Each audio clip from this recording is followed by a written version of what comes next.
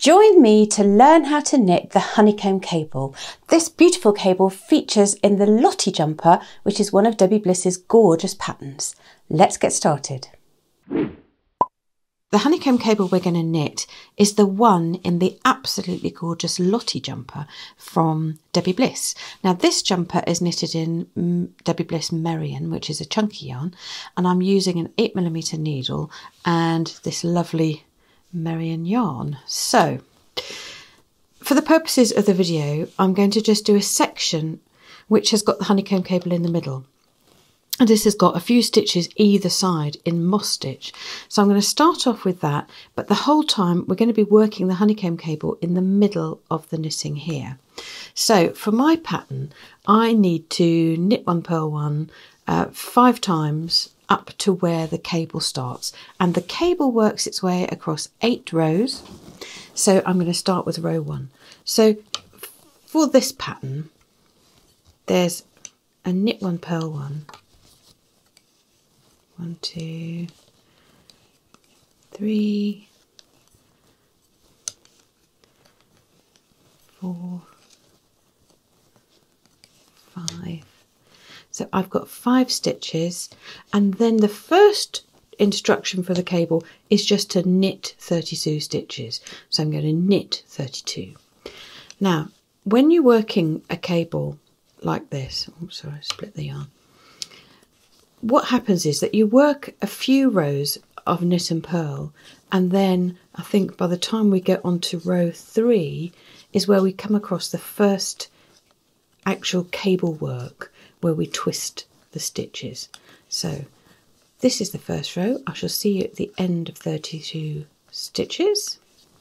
Okay, so I've knit one, purl one the first 5 stitches, knit 32, and I've got 5 stitches left on the other side, which are also going to be this time purl one, knit one to the end. And this is just for the little bit of moss stitch that accompanies the cable either side.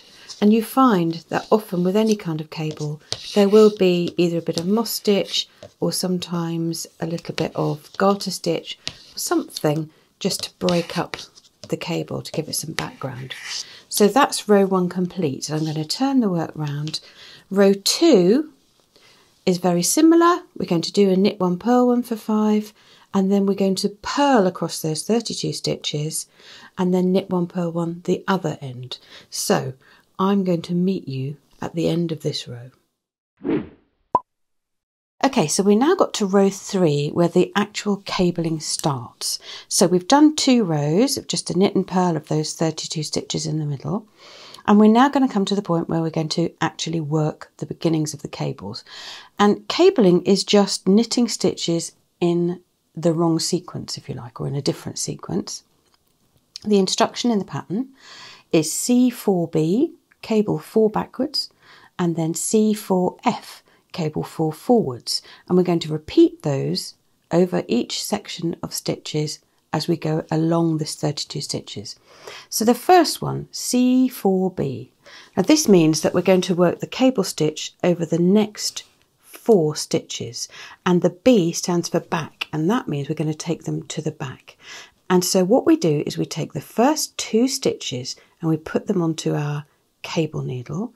Now cable needles can either be straight like this one, or sometimes they've got a point in the middle, but we pick up those 2 stitches onto the cable needle and we hold them back from the work, at the back of the work.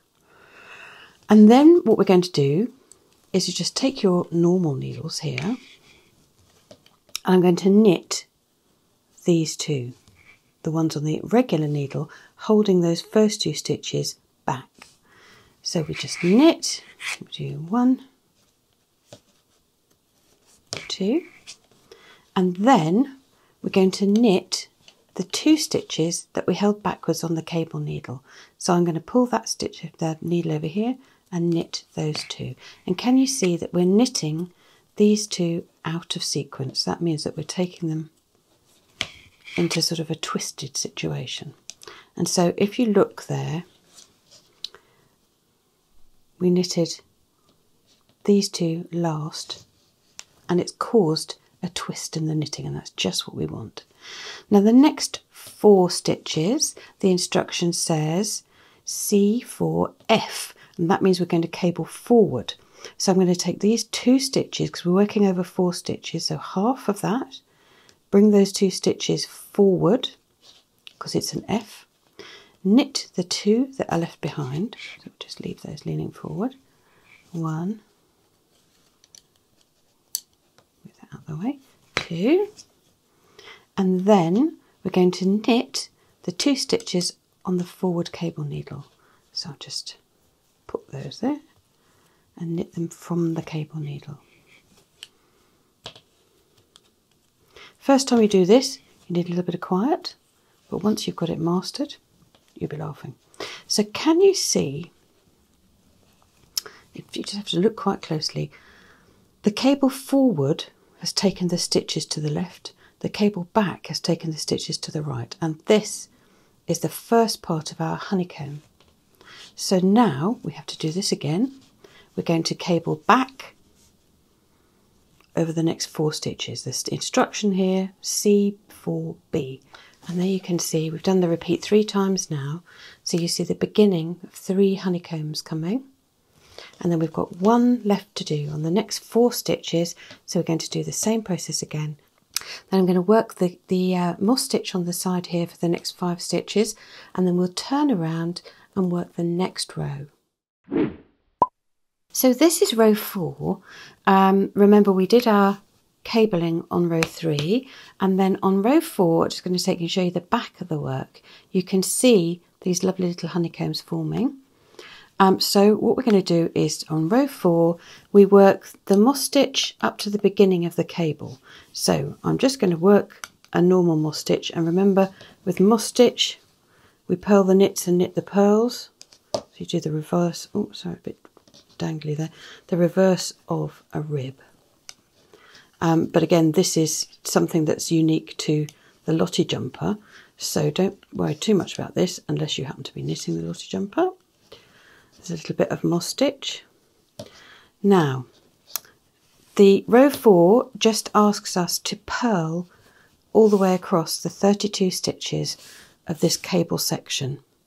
And even though, you know, it looks a bit uneven, a little bit bumpy, don't worry about that.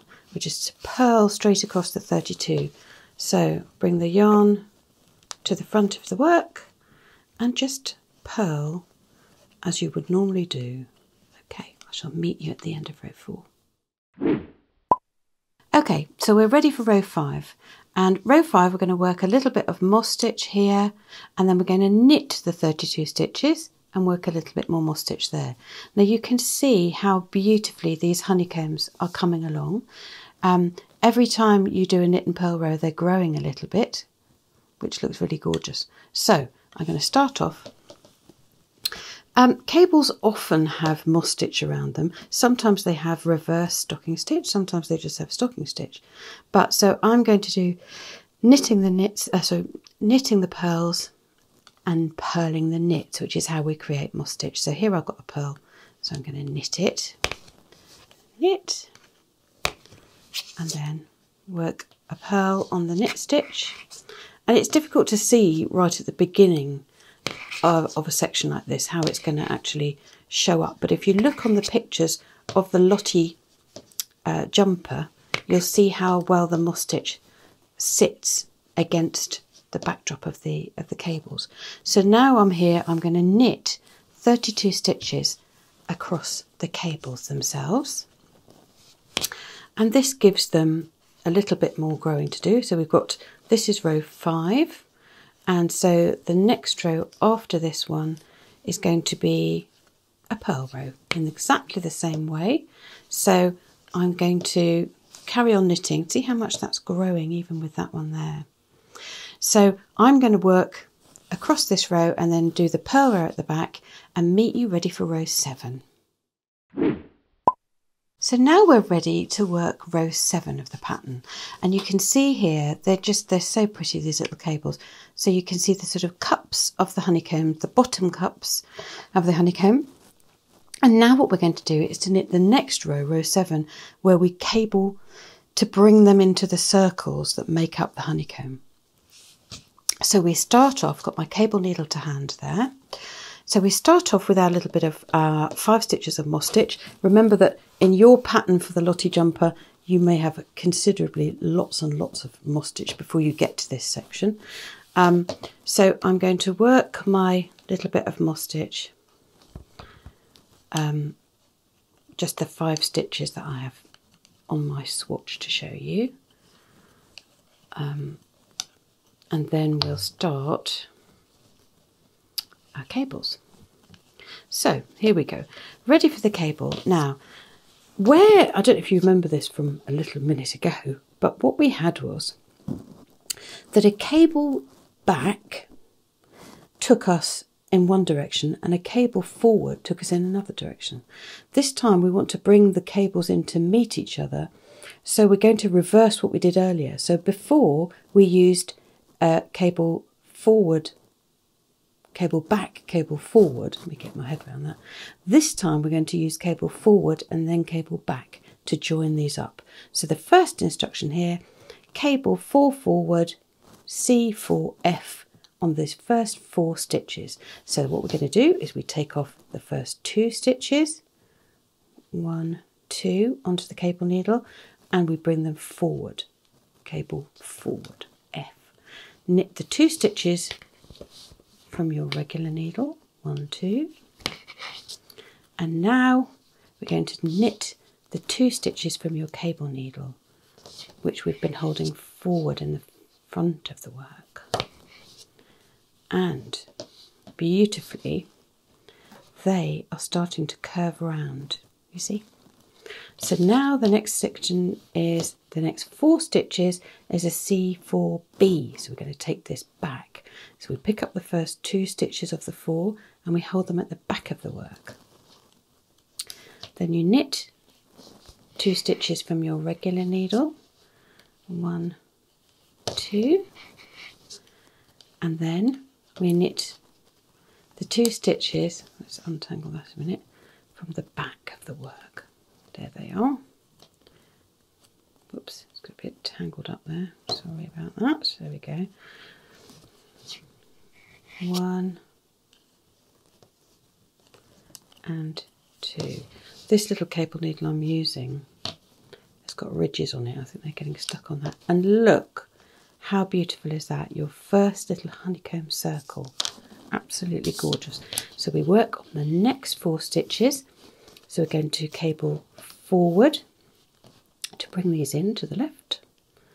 So I bring 1, 2 of those forward, knit 2 stitches, 1, 2, and then we knit these 2 stitches from the cable needle that we've taken forward, 1, 2,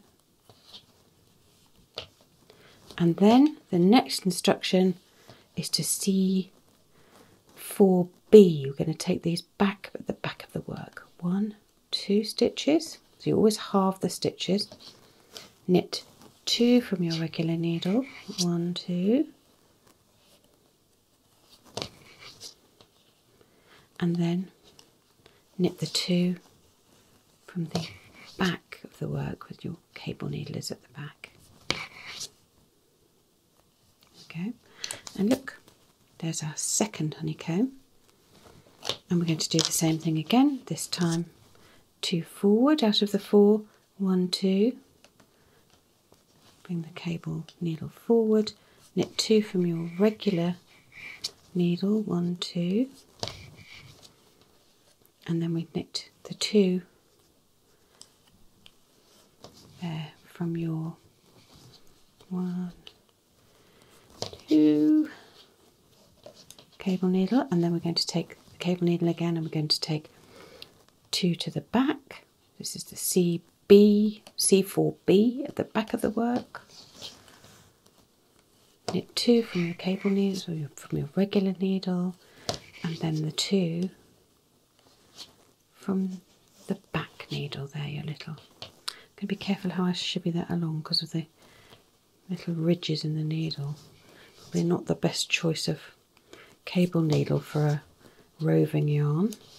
And look at that.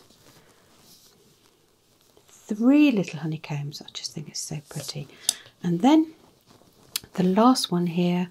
So we're going to pick up the 2 stitches and hold them to the front because it's a C4F. Knit 2 from your regular row. 1, 2, and then we knit the 2 from the cable needle in the front. 1, 2, and then we're going to do it from the back on these last 4 stitches of the cable motif. So we take the first 2, 1, 2, hold them at the back, knit 2, 1, 2, and then we just reach out to these 2 on the back, just slide them along so they're there. 1, 2. Now then, let's have a look at this. How lovely is that? So that is our first cable. I'm going to finish off the moss stitch, and then row 8, which is the last row of the pattern. This whole cable process is an 8-row repeat. The last row of this 8 rows is just the purl along the back. So I'll finish that off and I shall be back in just a second. So here we have the complete 8-row repeat and the little bit of moss stitch on the sides, and then that gorgeous honeycomb cable in the middle. And that 8-row repeat, you just keep going for as long as the pattern tells you to. It's absolutely gorgeous, one of my favourite cables. So this is a honeycomb cable in the Lottie jumper by Debbie Bliss. Well done! You've now learnt how to knit the honeycomb cable. I hope you enjoyed that. Are you going to knit this gorgeous Lottie jumper? Because I think I will. Leave me a comment. Tell me what you thought. What are you going to use the honeycomb cable for? And don't forget to subscribe for loads more fantastic crafty videos. Happy knitting!